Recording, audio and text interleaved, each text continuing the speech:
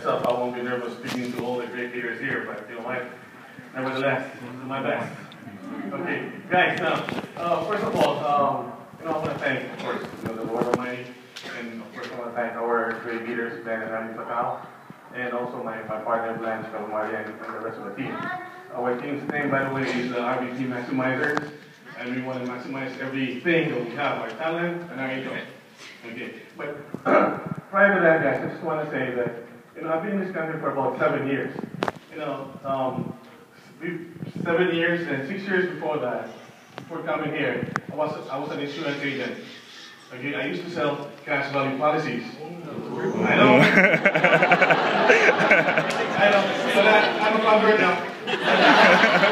So I used to sell that, and I'm not proud to be selling that, but I did pretty good at it in the last about 12 years. Because all I did was just selling insurance. Because I believe in the purpose of helping families, right? It's like what happened to Giant Comical, that insurance is not about dying, it's about people to go on living. So I believe in that, and I became pretty good at it until such time when my own family started complaining about the premiums that they were paying, that it was increasing. And I can't even explain anything towards that, so I asked my friend who's an actuary, the actuary that makes the rates and the risk, and he told me, he said, Chandlier, this thing don't really work. So I said to myself, what are we doing here? He said, deceiving people. So I said, you know what, from then on, that's it. I'm not going to sell the cash value policy anymore. Okay, so I just concentrated on the non-life, which is the auto at home. Okay, and 2 years after, we moved into the States, and I said, okay, if I come here to the States, I want to make sure that I do something very good and legal. So I landed up in the mortgage business. I don't know, but I thought I was good at it because I became a very good student. When my boss told me, Chandlier, you got to hit 3 points in the back, 3 points in the left, you make 6 points, that's legal here. I said, okay, let's go for it. So almost each and every close, we did 6 points, and we made pretty good money, but then, you know what, again, I didn't realize I was drowning people in debt. Okay? Then until someone told me, Chandlier, did you know what we're doing here? Is that we're ripping people off? We're making money out of people's loans? I said, yeah? Oh, right. Yeah, I said, see, I was on the rest of the boat. I became a pretty good student, So, what I said, you know what? This can't be me, okay? This is not the kind of life that I want to be. I don't think I can sleep making money, out of ripping people. So I said, I got to do something else on the side. I got to do something else that's really clear. And then there's this girl that came out to me and said, Chandlier, I heard that you want to do some part-time business. I said, yeah. And they said, this time, you'll be selling only term. And I like the term. See, because back in the country, in Philippines, nobody wants to sell term insurance because the commission for term is only 15%. When she offered to me, Chandlier, here, you can make 25%. I said, what? Let me in. 25%. So, right away, I did my research. I checked on the company. I never listened to, all the negative things in the internet. But when I saw that, buy term and oversell this term, and the only company that sells term is Primerica, I said, you know what? This is good. This is the kind of business I don't have to hide anything, to keep the illustration from showing the guarantee, right? And if I don't do anything, you know what? I said, now, 6 months after that, 6 months after I quit I became full-time in the business. And again, a very good student, he said, you know what? When you fire a boss, you got to hire a boss. So I did that. I hired my boss as well. I didn't want to leave the company without getting anybody with me. So I got my boss in the business. He didn't have any experience in life insurance, but we trained him the best way we can. And he became my replacement. And he's now going RVP this year. He's taking some again.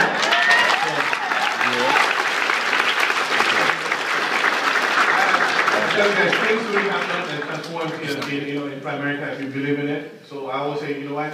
Every day I gotta believe in something good in Primerica. Now during my first year as full-time, I met my Sharpe in one of these great events in convention. I don't know if you remember, but I was very hungry about this business because I always succeed into something that I do. So I said, why don't I go to this person, to the most successful person in the business, and ask him for advice. So I ran towards him in the elevator, and I think he got scared of me because I was running towards him. And I asked him for one advice. I said, Mike, how can you advise me? What can you advise me in one word? So seriously, I'm hungry and I want to learn. And he told me, Chandler, just recruit. And he said, recruit. I said, oh my God, that's the last thing I want to do. But you know what? I keep thinking about it every night, you know what? I said, you know what, if he said recruit, and he's very successful in this, I should do the same thing. So we did all the recruitment in that year, and I won the San Francisco trip. That was the second year, and we won the trip. Our premiums as a division went up over like almost $30,000 a month. And I said, wow, it's amazing. So the business is really about recruitment. So on the San Francisco trip, I saw my chairman again on the corner, and again I ran towards him and asked him, Mike, I did the recruitment thing. What's the other advice you can give me? And you know what he told me? Pray. I can never forget that because I tell you guys how important prayer is, because there are times in this business is that sometimes you get rejected, sometimes you feel discouraged, which is normal, right? But you know what? When you can pray and you know that this guy who's there with you always believes in you, and after you pray, you'll feel strong again. You know. So I always do that. When there are quiet times, I pray, and of course at the same time I write the circles. I pray, I become an RVP, and someone that makes always write circles, always write circles. Every time you're lonely, you write circles, I tell you, you'll feel better. I truly did. Okay? Now, and one more thing, this guy, one great leader that came to our office, his name is Sharpe, and he shared something to us that also hit me, and he said, you know, whether you are a district, division, or RL, it doesn't really matter, but you have a contract. You get a contract of 50% as district, you guys can make money off that contract. And I was a division that time, and I was a little bit relaxing because I had a lot of team recruits. I said, what am I doing? I'm relaxing. See, I'm not doing what he's telling me. And he hit me by saying, you know what? We should always use that contract to make money. Don't let it be said that primary care doesn't make money, because sometimes people give up and they say, you know what, I was there, but I didn't make anything. Right? And exactly, it's because of us. So when I heard that, I said, you know what, this is time for me to stop playing around, fooling around. You know what, I'll get to that contract, the RVP contract, and I'm going to make it happen. So on the third year, we got our RVP contract, and 6 months after we went to the convention, and that was my first convention attending, primary convention, and I didn't realize how big it was. And I see 40,000 people there, very excited. I see thousands of people there earning over 100,000 income. I said, this is it. This made my mind clear. I said, you know what? I'm in the right business. All I gotta do is work hard. Turn this around. When we get back, we're gonna go from this, what they said, from zero to hero. Let's do this without any doubt. And true enough, in July of that month, we came up with 40 recruits, and our premium shot up to about 16,000. And from then on, we're hitting about maybe like 16, 18, 20,000 a month with about 20 to 30 recruits. So we're heading towards, a few months after, we got our watch, our Power Builder watch, and we're on track to get our ring, the Power Builder ring. Okay, and I look forward to that ring. But all of these things happen because of the team and the team. And I'm so glad that this time it's different now. We are more clear. Okay. We are now in tune with the team leaders of my team, and we are very determined and excited about where we are going. Okay, we got team leaders like the Dakanais.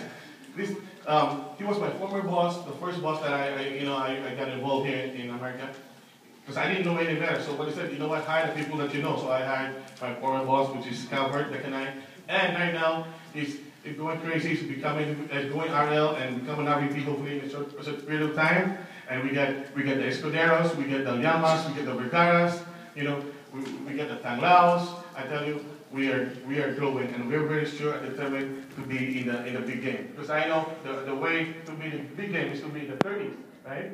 It's always the 30 by 30, and I know we're getting close towards that. So anyway, the last thing that I just want to impart to the new guys, especially to our team and to everybody new, is that we got to believe this is a real business. I came here. I love the crusade. I love the crusade because the crusade is part of this. I came here because of the business, And I hope you treat it like a real business and make money from it and become profitable with it. Okay? So guys, thank you, and we'll see you at Broadmoor and Boca Raton.